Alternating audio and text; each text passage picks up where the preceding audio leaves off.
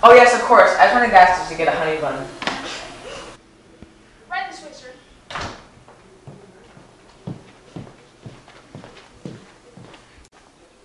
Oh, hey Blake, nice to meet you. Hey, Mr. Roberts. You're only 5 minutes late? Well, that's a record. So, let's get straight down to business. What is your favorite color? Let's see.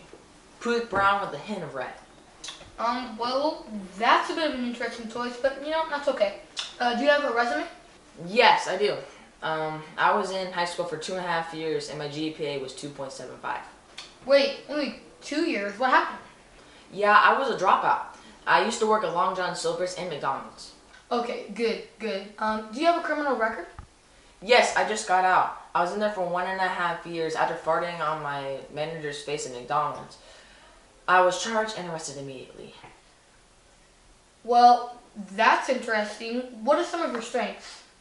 Well, I could bench press 225 and curl 75. My squat is down about 180. You're so funny. What are your strengths that help our business? Well, I'm a natural yeller. Leader. At my old job at McDonald's, before I got fired, I usually worked 6 out of the 8 hours while I was there. Okay. What are some of your weaknesses? Well, I don't have any, but if I had to say one, I work a little bit too hard sometimes. Well, okay. Do you have any references? Yep, here you go.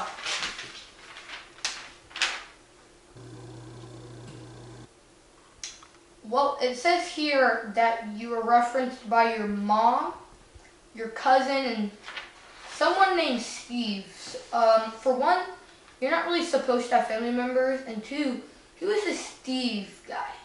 Steve is the guy who I saw at the gas station on 3rd Street. He said I looked like a really good hard worker, and I gave him a reference. My cousin and my mom were the only ones around this morning, so they did it really quick. Well, that's a little unusual. How did you hear about this position? Well, one day I was walking home, and I saw a sign posted on a pole, so here I am. So there's not a lot of motivation behind this. It's just I need a job, so why not? Yeah, but I really want this job, and I'll be good at it. Okay, so where do you see yourself in 5 years?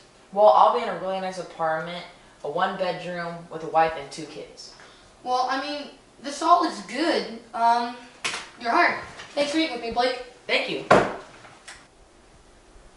Hey, Mom, guess what? Yeah, I told you so.